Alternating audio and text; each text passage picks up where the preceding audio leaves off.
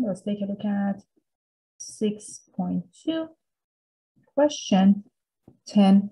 So here question 10 says find power series solutions, which is the second derivative of y minus xy prime plus 2y equal to 0. It says around x equal to 0. So since x equal to 0 is an ordinary point, it means that the general solution has formula sum Cn x to the n and start from 0 to infinity. Again, this is c sub 0 plus c sub 1x plus c sub 2x squared plus c sub 3x cubed plus the rest of the terms. Our job is to identify what is the relation between these coefficients.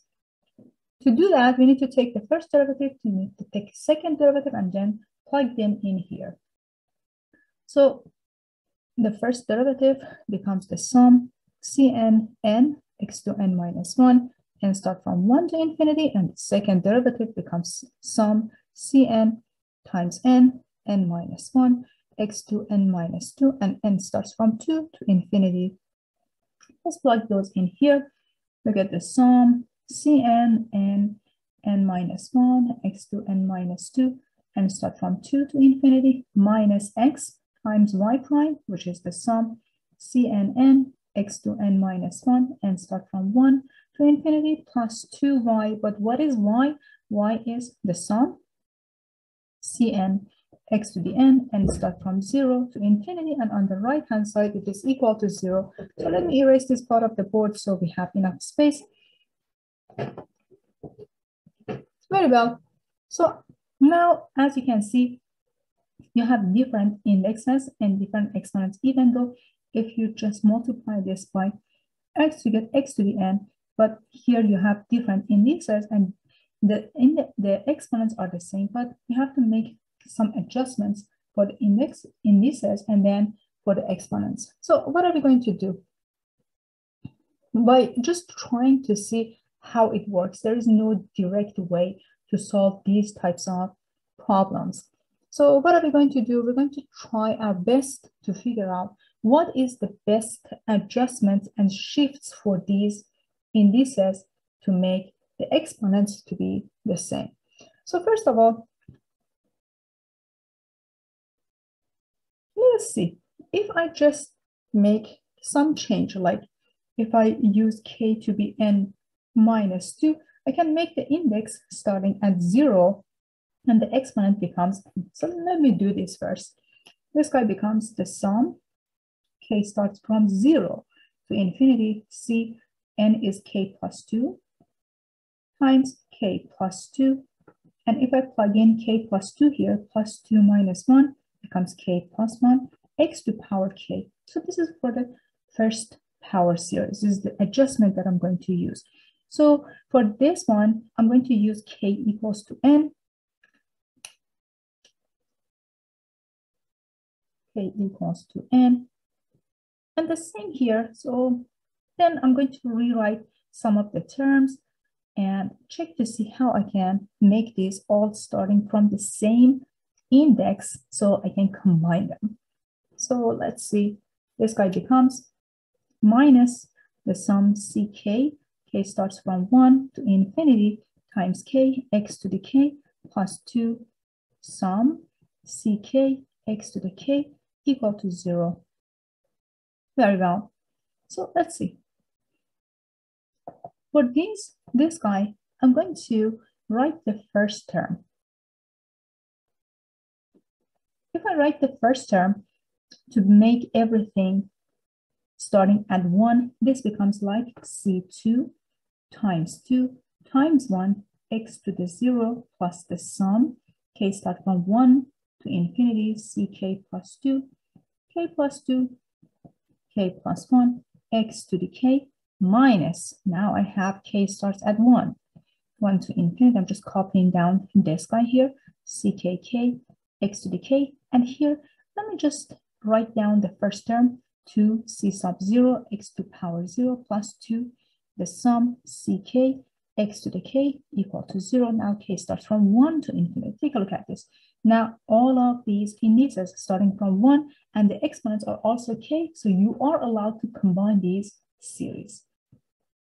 So this guy is 2c sub 2, and this guy is 2c sub 0, and plus the sum x to the k starts from 1 to infinity, and here you get ck plus 2 times k plus 2 times k plus 1 minus ck times k plus 2ck. On the right hand side, it is equal to 0. So it means that this sum and this sum must be equal to 0. So you get 2c2 plus 2c sub 0 equal to 0. And also at the same time, you have, well, this relation minus ckk plus 2ck equal to 0. So let's see what do we have. It says C2 is equal to negative C sub 0, the first one, and this guy says CK plus 2 is equal to CK times 2.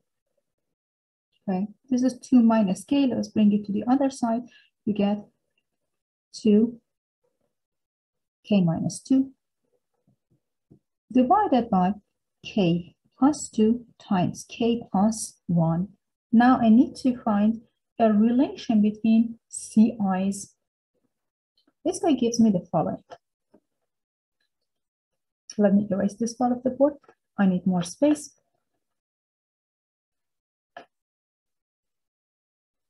We wrote down everything to try to get to this part. So far I have C2 equals to negative C sub 0 and CK plus 2 equals to CK, K minus 2 divided by K plus 2 times K plus. Let's see. Let K be equals to, so if we plug in 0, we get the same relation. So if K is equal to 1, what do we get? We get C sub 3 equals to C sub 1 times negative 1 divided by 3 times 2. And if K is equal to 2, C sub 4 becomes, well, here you have C sub 2 times 0 and divided by 4 times 3, which is 0. So C sub 4 is 0. What about if K is equal to 3? If K is equal to 3, C sub 5 becomes, well, here you have C sub 3 times 3 minus 2, which is 1, divided by 3 plus 2, 5 times 3 plus 1, which is 4. So this guy becomes C sub 3 divided by 4 times 5. But C sub 3 is equal to negative C sub 1 divided by 2 times 3, which is negative C sub 1 over 2 times 3 times 4 times 5. If K is equal to 4, C sub 6 becomes C sub 4 times 2 minus 4 minus 2, which is just 2, divided by, you get 6 times 4 plus 1, which is 5. Well, what do we have here? We know that C sub 4 is 0, so if you do the substitution, this guy becomes 0. Now, if K is equal to 5, you get C sub 7, which is equal to, so here you have C sub 5 times 5 minus 2 divided by 5 plus 2, which is 7 times 5 plus 1. So you get 3 C sub 5 over 7 times 6. And C sub 5 is negative C sub 1. Negative 3 C sub 1 divided by 2 times 3 times 4 times 5 times 6 times 7. And you can continue this process. If you continue this process, this is what we see. We see that, well, C sub 4 is equal to 0 is equal to C sub 6 and the rest of them. Well, what do we see for C sub 3? C sub 3 is equal to negative C sub 1 over 3 factorial. What about C sub 5? C sub 5 is equal to negative C sub 1 divided by 5 factorial. What about C sub 7? Negative 3 C sub 1 divided by 7 factorial.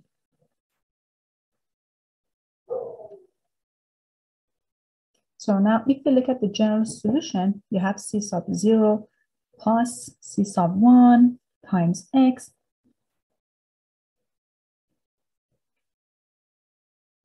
plus c sub 2, which is equal to negative c sub 0. So you get negative c sub 0 x squared plus c sub 3, which is negative c sub 1, divided by 6 x cubed plus the rest of the terms. We know that c sub 4 is equal to 0, so you have the rest of these coefficients. So it seems like our y becomes c sub 0, 1 minus x squared plus c sub 1 times x minus 1 over 6 x cubed plus the rest of the terms.